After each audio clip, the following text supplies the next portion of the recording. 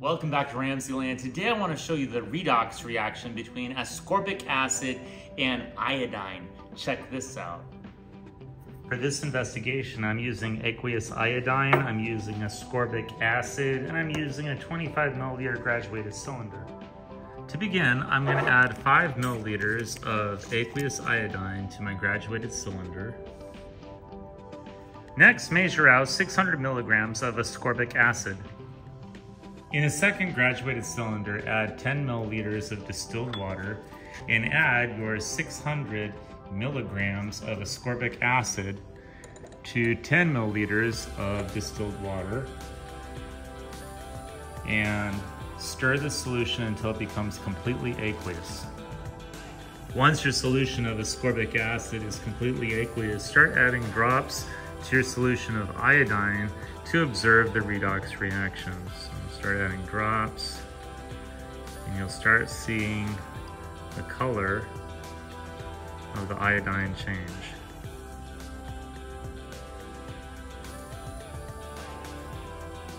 It's starting to look a little clearer, a little more.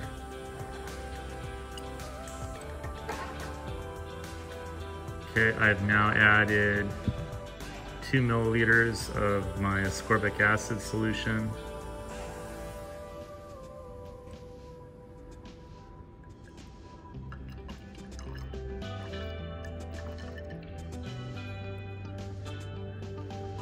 That's 2 more milliliters and it's almost completely clear.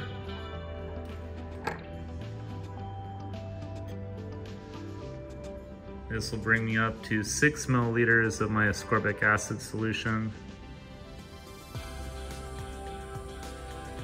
There's still a little color down here at the bottom. Let's see if that brings it to a clear solution. It's starting to look much more clear. I think we're right about clear now. So now you can see that my solution of iodine has turned clear with the addition of 6 milliliters of ascorbic acid. There's absolutely no color of the iodine, it's completely colorless. So what's going on here is a redox reaction. You have the iodine is gaining electrons as it's becoming reduced and turns colorless, and the ascorbic acid is being oxidized as it loses electrons in this reaction. Let's take a look at the equation. Here's the chemical equation for this redox reaction. We start out with the reactants iodine I2 and ascorbic acid C6H806, which is also known as vitamin C. When these are both in an aqueous solution and combined, we get the products dihydroascorbic acid C6H606, 2 moles of iodine 2I, and 2 moles of hydrogen 2H. So in this reaction, iodine is being reduced as it gains electrons, and the ascorbic acid is being oxidized as it loses 2 electrons. I hope you enjoyed today's edition of RamZland, and I'll see you next time.